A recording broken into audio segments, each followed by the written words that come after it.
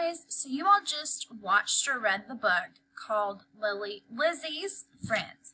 And that book is one of Miss Knapp's all-time favorites. And she does this really cool lesson where you make paper cranes after you read that book.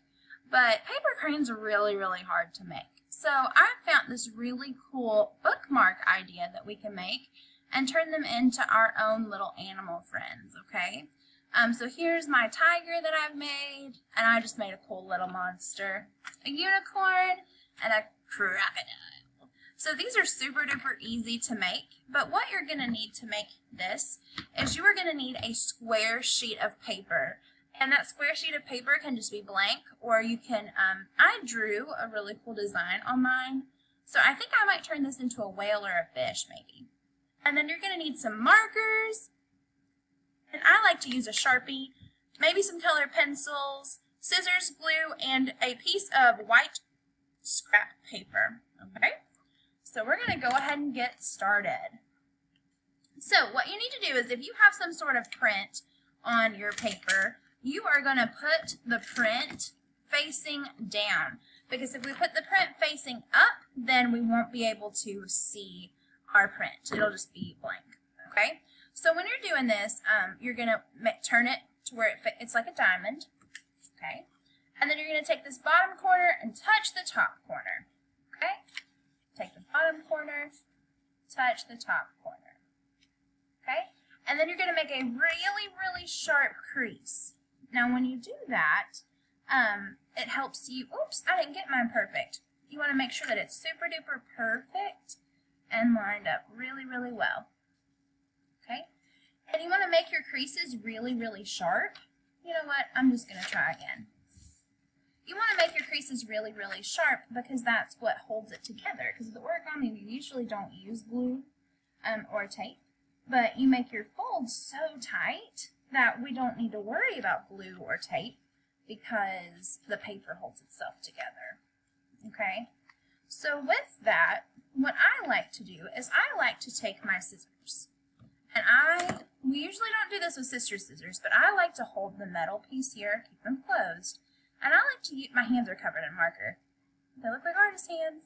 I like to use this part here to make really, really sharp creases. So I just barely press down kind of hard on the paper, and then I push it towards the front, and then I pull it towards the bottom, okay?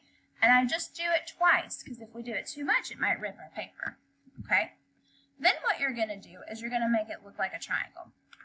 And you're going to take this corner and touch the top up here, okay? So we're going to take this corner and touch the top right up there, and then we're going to make a crease, okay? And I make it with my finger, and then I go back and make it with my scissors, okay? Then we're going to do the same thing again. We're going to take this corner here and touch this corner here, okay? And so I'm going to come up here. And my paper wasn't cut perfect, but that is totally okay. We know that when we make things by hand, it's not always perfect, and that's how we know that it's made by hand and not by a machine, okay?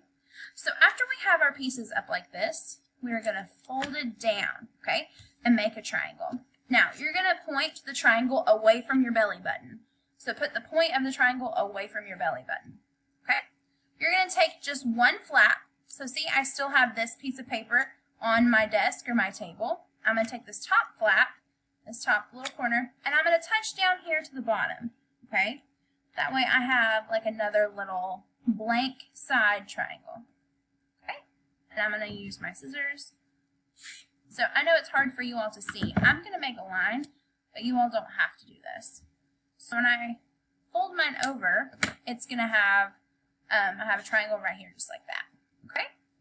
Then what you're going to do is you're going to take this corner and touch this top point, okay? So it's already folded over, so it's super easy. Now this is tough.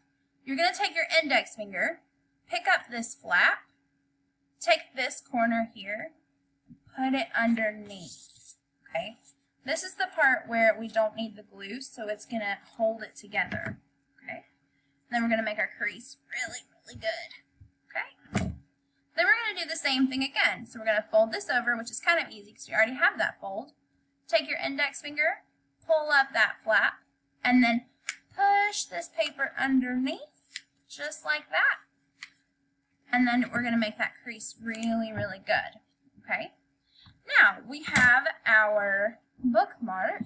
I'll show you how this works. So here's one of my favorite books. It's called When the Crayons Came Home. We take our bookmark here, and we can find the page that we're on, and just put it on it just like that. And then when we close our book, our page is saved. How cool is that? Now, I just have my plain old bookmark with my design that I drew on it. But here, see, there's a little bit of a difference. Let me move this book.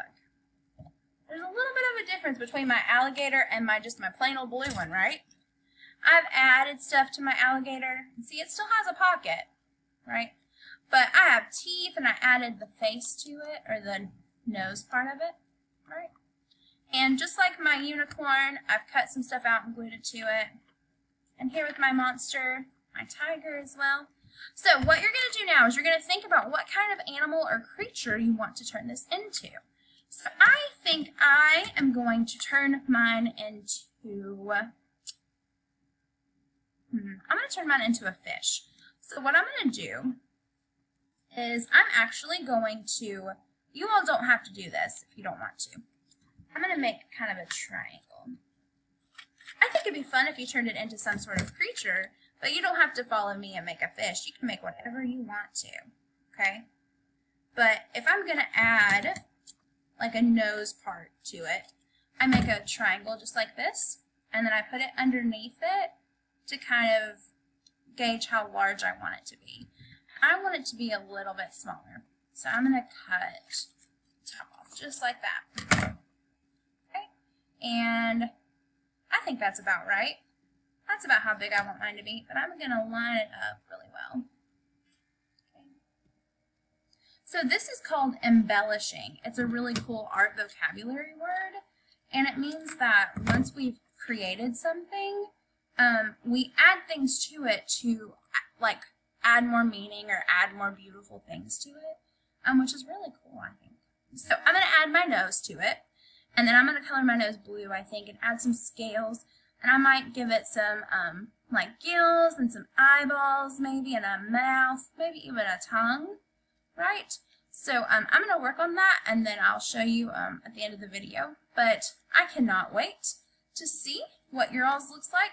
So you're going to like glue and cut and glue and color all kinds of cool things to make your bookmarks look like one of these maybe, or make it look like any kind of creature you want it to look like. Thanks, guys.